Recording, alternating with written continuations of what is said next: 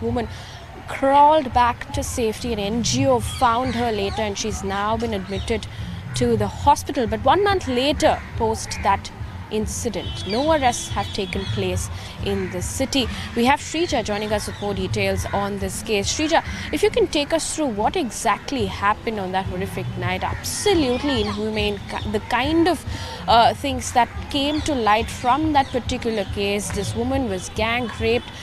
These brutes took turns to rape her and post that left her to fend for herself.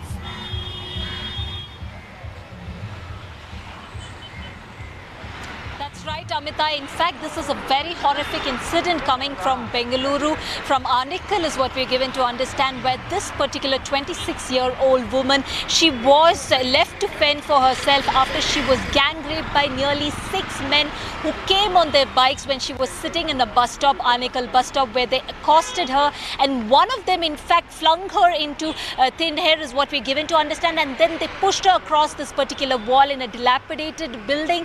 And also after that point in time, they just left her there to die. Her clothes were completely torn and there was nothing, no help was even being offered, despite there were people around, there were passers-by who even noticed her, but nobody even walked up to her to even ask her what exactly the problem was. But instead she crawled back to safety. She went to a dustbin, she picked up a ragged cloth, a shirt, a torn shirt, and she covered herself, she covered her body with that particular shirt, and then she came and sat in the bus stop is what we're given to understand.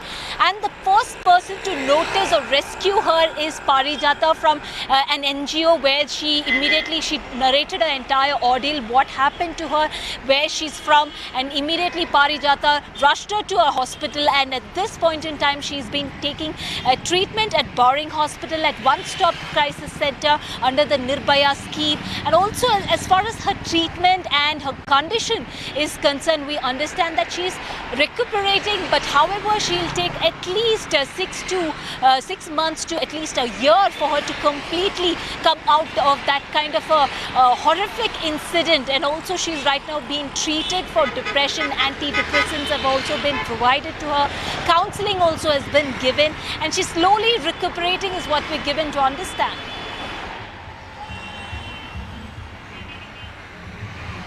Also, Shrija, take us through whether anybody has been questioned in this case. We understand no arrests have been made so far. What is the government's response? What does the Home Ministry have to say to all of this?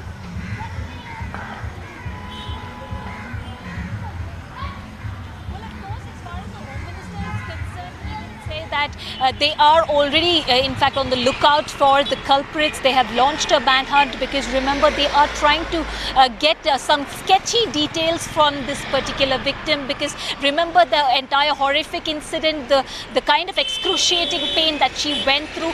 In that particular situation, they're trying to get at least some sketchy details out of her. But as far as the investigation is concerned, we understand it's been a little more than 3 weeks and there has been no clues at all as far as this particular case is concerned. No breakthrough, absolutely no breakthrough, and there are no culprits at all. And as far as the police investigation is concerned, they have registered 2 separate cases, because one being the rape case on all the 6 men, and the second being because after that particular horrific incident, she took shelter in that the very dilapidated building, where just a day after, the owner of the building and 2-3 workers came and in fact evicted her from that building without even showing any compassion or even any concern, and just evicted her from that particular location. And for that, a case has also been booked against 3 people, and all these 3 people have been arrested. But as far as the rape is concerned, we understand that the police still have no clue,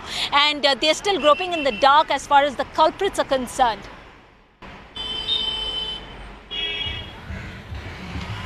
Well, all right, Shrija, many thanks for getting us those details there. Though, like Shrija was pointing out, the victim is currently recuperating in a hospital. There has been no aid that was given to her when she was left to fend for herself. Later, an NGO picked her up and they admitted her to a hospital. Currently, like Shrija was also pointing out, the police is clueless. Karnataka police, they're absolutely clueless. In the meantime, the victim narrates her ordeal.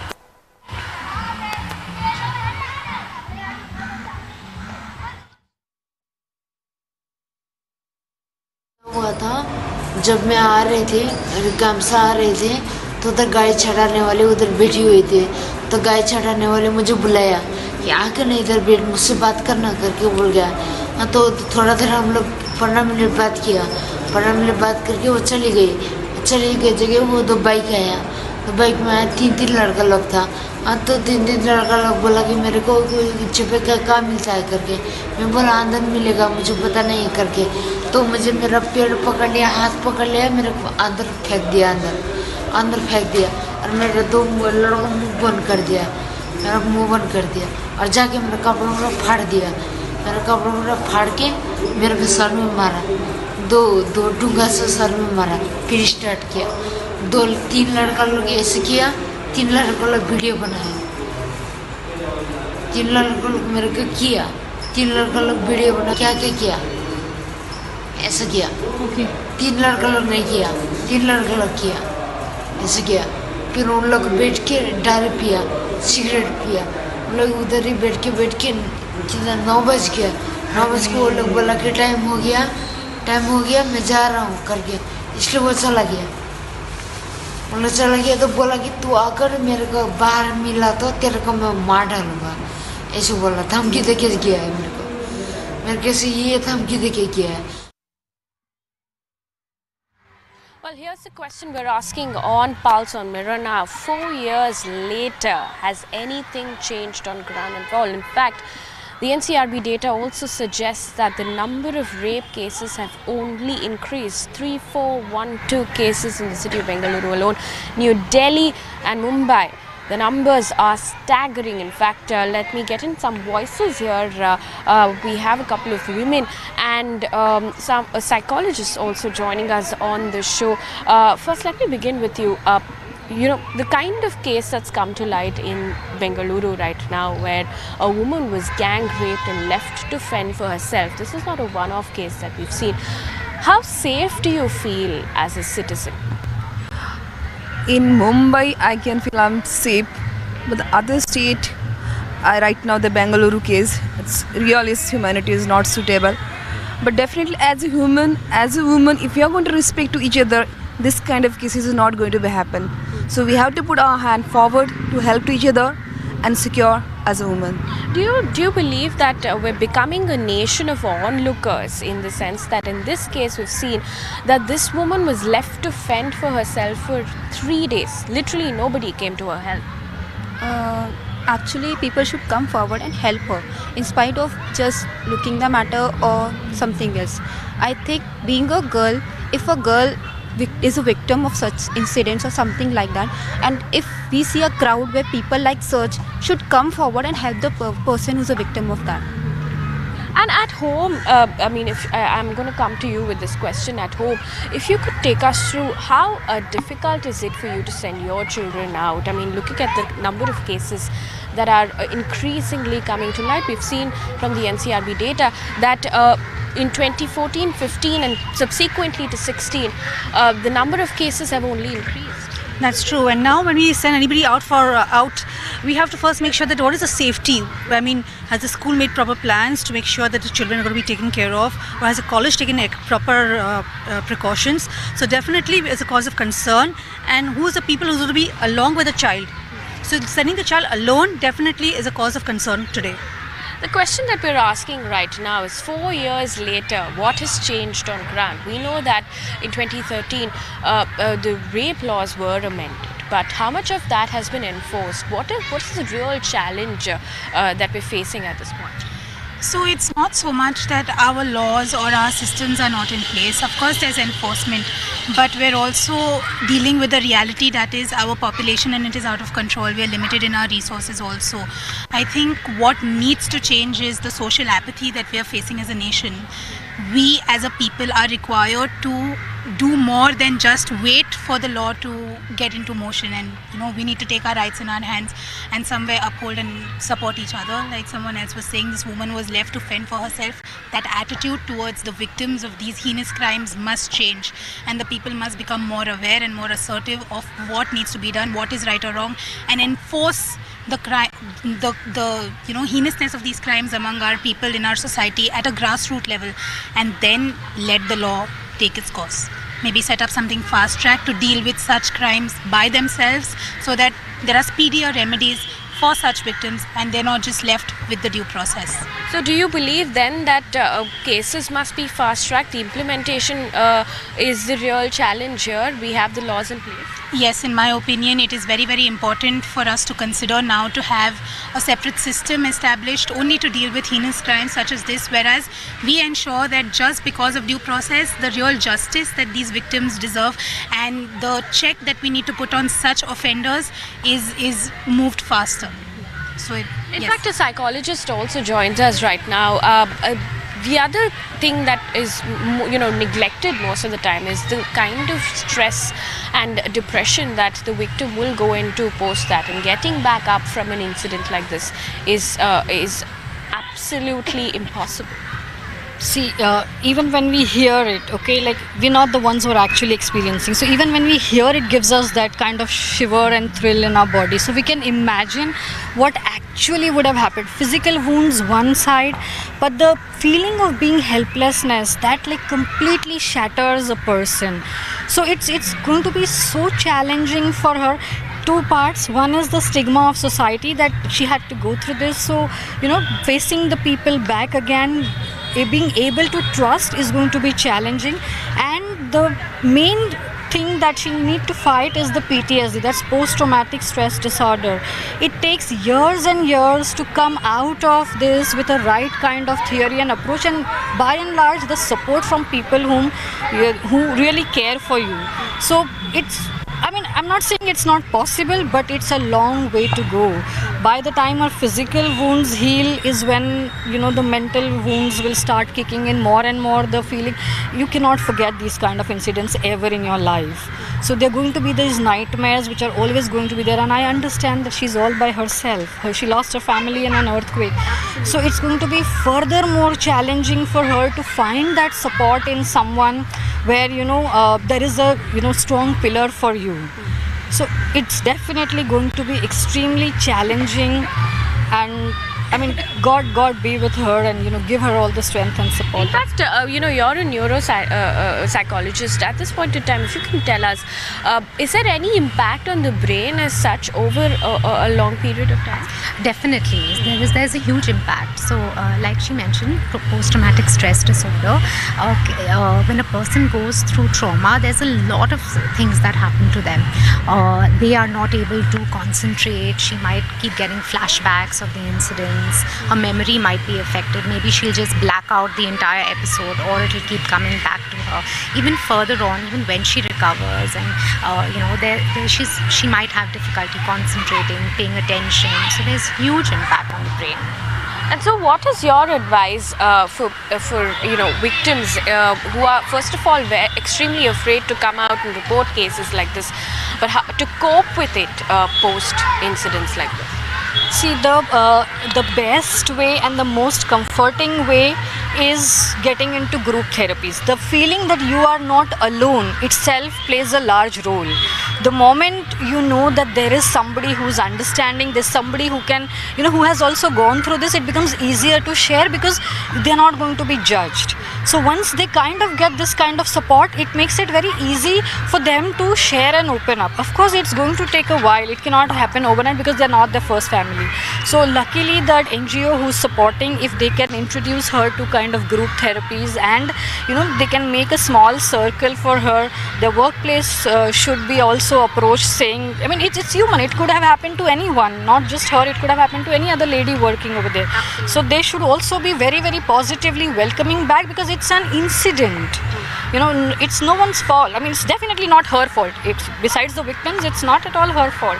So the more acceptance she gets, the more trusting she can become again. But it's a long process. Coping and dealing, of course, is one aspect of it. Post-traumatic stress, like they were talking about. But you're a lawyer. If you can, quickly tell us. We've seen in cases with influential people, cases have been fast-tracked. In a case like this, where this woman works for a paltry sum of 50 rupees per day, getting back up on her feet is a big challenge.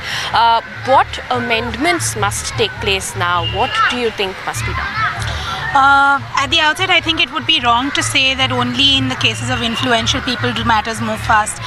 We don't know how the judiciary functions by process, so it's not like it favors anyone. So as an officer of the law, that would be wrong to say. But as far as amendments are concerned, like I said, for these cases where we know that waiting too long is going to do the victim more harm and justice is going to be delayed as good as denied in these situations, which is why we must amend our system to maybe establish a separate system altogether that deals with just these offences specifically, maybe like a fast track court, but a special court like we have for POSCO now. We should have a special court that deals with only such heinous rape cases where we know victims have been rescued and evidence is a challenge, but we must have redressal in place to support her, not just legally and not just ensure that the police are doing their job fast, that the state is prosecuting it well, but also ensure that other social and rehabilitation that these victims require to integrate, get their lives back together and get back to society must be put in place. And more awareness will be spread this way. So at least the perpetrators know that they're not going to be left unchecked, and it's not going to be 6 years or 10 years before they get a fine or a sentence. We must come up with harsher punishment also, in my opinion, especially for crimes like these. We must consider, if not the death penalty, chemical castration. In fact, a quick question also on the kind of laxity that we've seen from the police. It's unfair to say that the victim does not go and lodge a complaint. What is your view in that aspect of whether victims should go ahead and report the case? Because a large number of cases we've seen go unreported.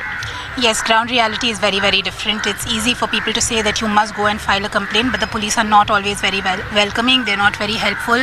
The victims themselves feel a lot of stigma when they're trying to go and report. So that attitude of apathy or of victimization, even at the police stations, must change.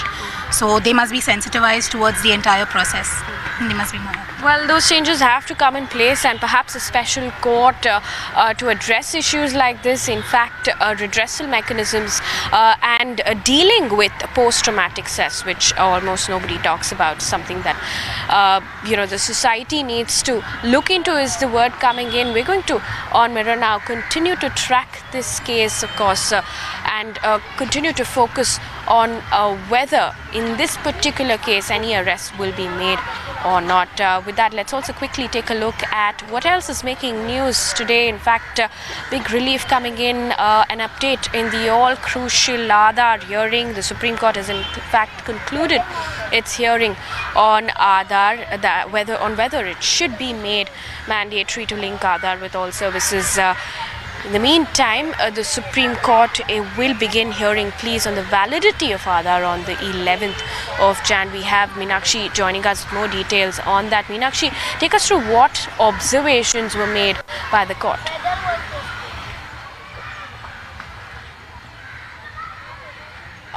Well, this was a bench that was pretty much absorbing all that was being, directed towards the bench by way of arguments from the petitioners. We have had a battery of lawyers, some very eminent counsels from Arvind Datar, Gopal Subramaniam, Prashant Bhushan, Anand Grover, and also Mr. Shyam Devan, who have assailed Aadhaar on multiple aspects before the Supreme Court. They have highlighted as to how the common ban on the ground from a HIV patient to a child who's a student who has not attained the age of consent is being asked for Aadhaar. And as we speak, in spite of the earlier orders of the Supreme Court, which said that Aadhaar should be linked to about 6 schemes, as things stand today, Aadhaar is linked to 139 schemes. But the big news point from the Supreme Court is ahead of the orders from the Constitution bench, which will go on to determine if any judicial orders are the need of the hour to stop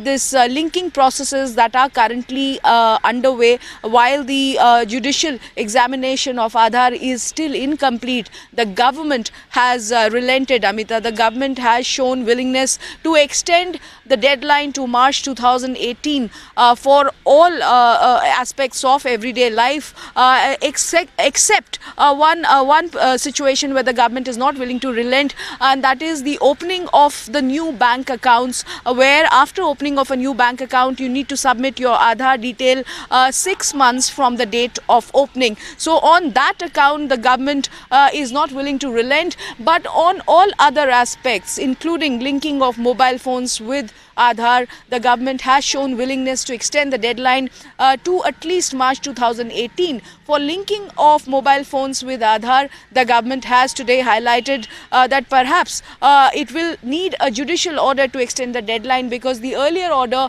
of the Supreme Court in the Lokniti case is being complied with. But the willingness from the government for this conciliatory gesture to extend the window to 3 more months till March 2018 offers this opportunity and the window for the Supreme Court to begin hearings on the January 19th on the final question of whether the Aadhaar Act really is constitutionally valid or not. Back to you. All right, Meenakshi, many thanks for getting us those details. In fact, we have Ritesh Bhatia joining us now, cyber expert. If you can take us through how big of a relief this is, the government showing their willingness to extend the deadline, like Meenakshi was pointing out. But the crucial hearing, of course, is on the 11th of Jan onwards. Yeah, I mean, firstly, I don't understand why they are taking it till, stretching it till the 11th of Jan, and tomorrow at 10:30, I think they're going to give the verdict also. As far as the relief is concerned, I genuinely don't see any relief for the users. I see the relief for the telecom operators and the bankers. Otherwise, I don't see any kind of relief.